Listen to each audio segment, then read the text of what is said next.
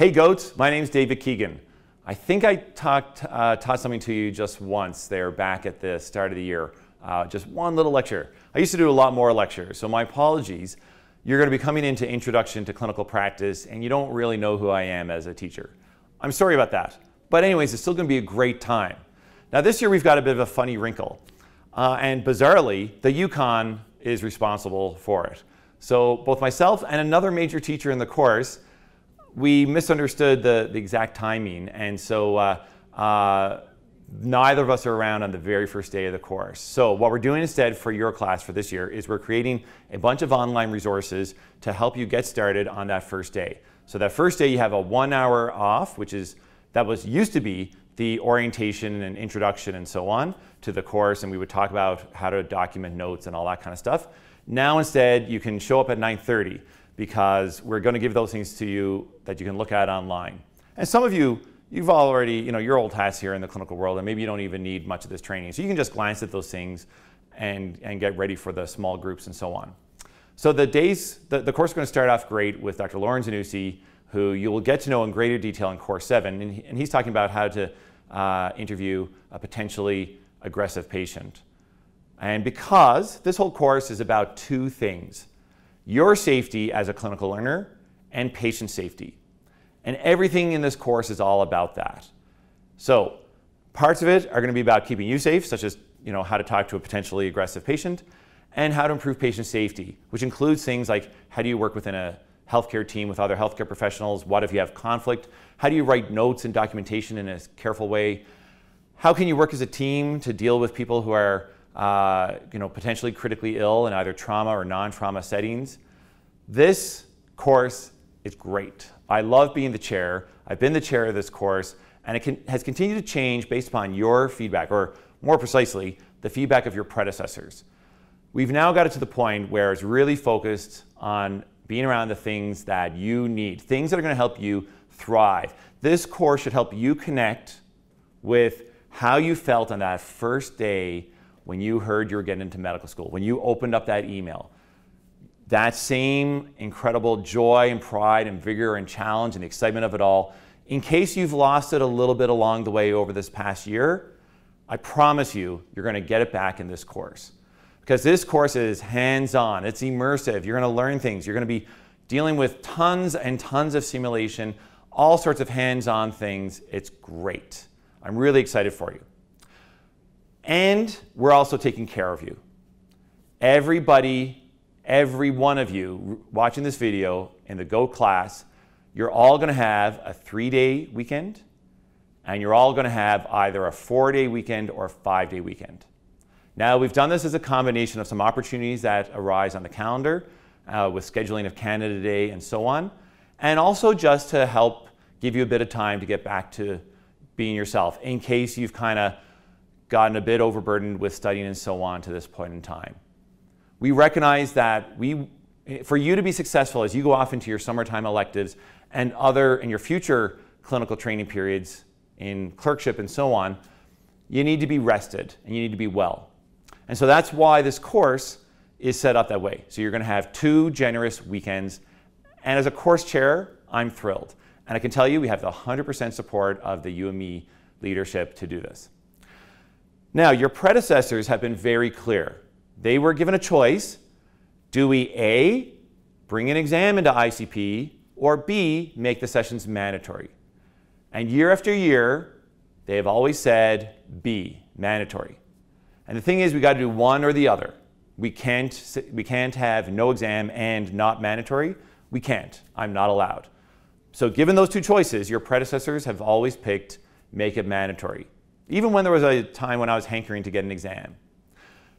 So with mandatory sessions, it means you have to show up for the large group sessions as well and sign in.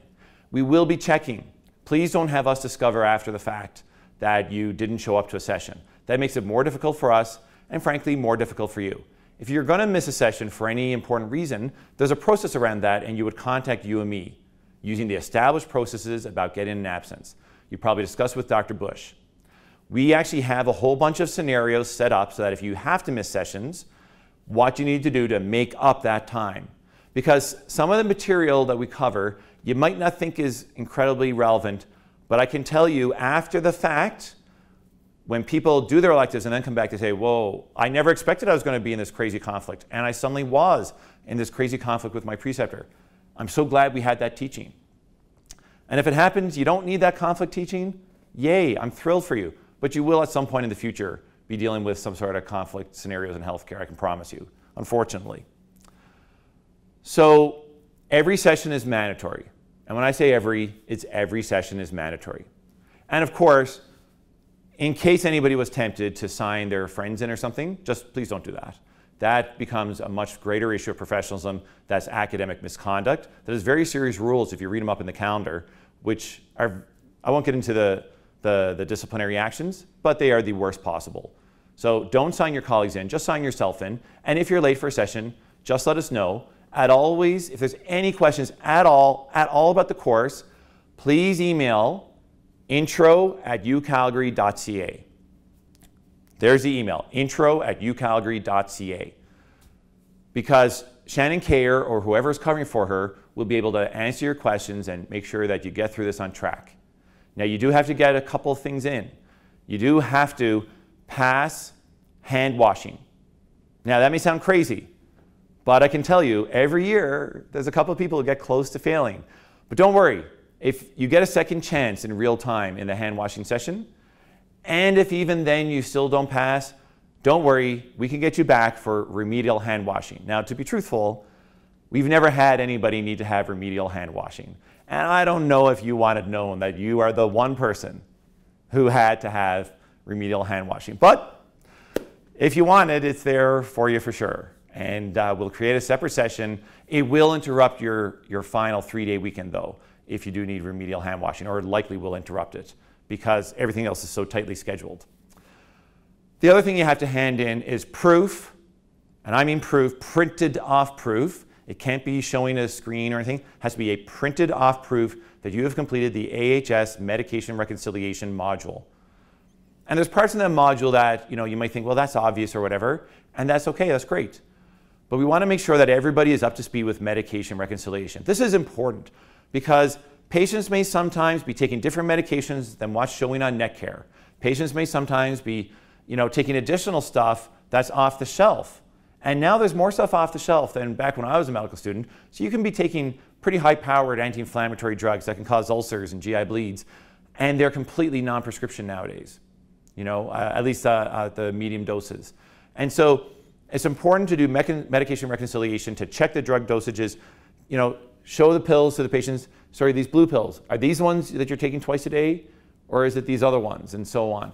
Calling the pharmacist, doing all you can to make sure that you've got the best possible medication history.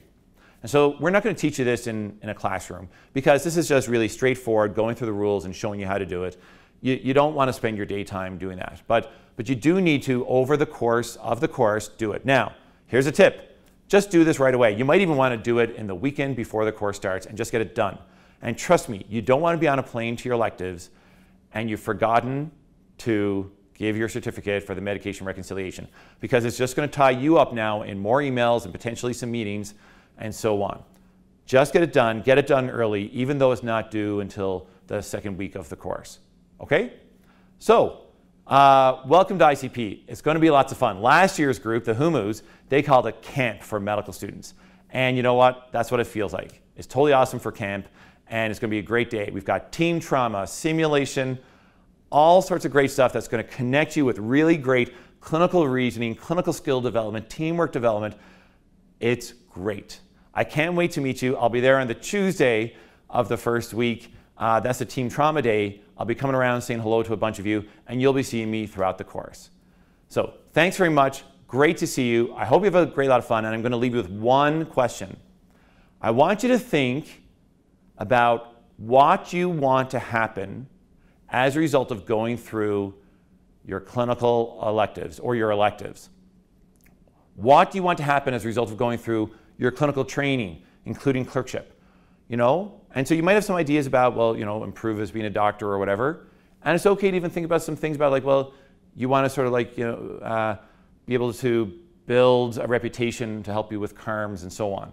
And that's all fine, but I want you to think about it deeply personally. Take 5 minutes now And think about it and write it down on a piece of paper and put that in your wallet or in a purse or in your backpack or your messenger bag, or take a picture and put that on your phone. But I want you to write it by hand on real paper with a real pen or a real pencil, and then have a record of that somewhere. And we're going to be talking about that during the course.